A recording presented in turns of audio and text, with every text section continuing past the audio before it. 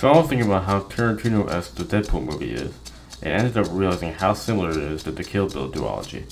So I'm going to go through the reasons why the Deadpool movie is a lot like Kill Bill. Some of these similarities are pretty general, include subplots, and others are more specific. Firstly, the main protagonist of each film is a former mercenary who left the game to settle down and pursue a more normal life.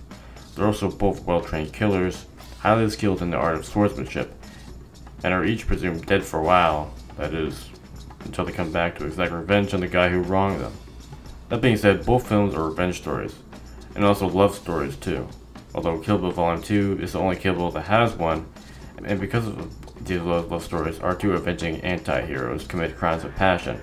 Deadpool has to save Vanessa and Beatrix Kiddo to avenge her daughter, who she later finds out was actually alive the whole time.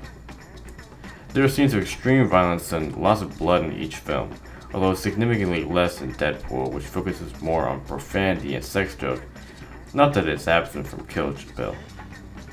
The main antagonists are sadistic bastards who used to be associates of our protagonists in some way. The anti-hero has to go through certain stages before they finally face the primary villain.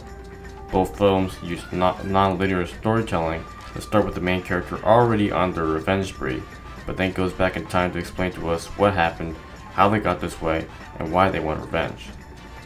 The person dear to the hero is taken by the villain. Ajax kidnaps Vanessa, and Bill adopts Beatrix's daughter. Both protagonists talk to the audience at some point. Deadpool does this multiple times because fourth wall breaking is one of his signature features, but Beatrix Kiddo does this too in the opening to Volume 2. I roared, and I rampaged, and I got bloody satisfaction. Both films talk about superheroes that aren't actually featured. In his first fourth wall breaking moment, Deadpool mentions Wolverine and other X-Men, and Bill mentions Batman, Spider-Man, and Superman during his monologue on superhero mythology. Violence in both films are used in a comedic way because it's usually quite over the top. Both main characters sport very comic booky outfits, and yeah, I guess that's pretty much it. Those are the similarities between the Deadpool movie and Kill Bill that I found. I'm pretty sure there are more, but I know I got most of them.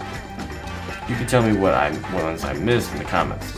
If you liked the video, then please leave a like, rating, and subscribe for more movie discussions. Thanks for watching. Spidey out.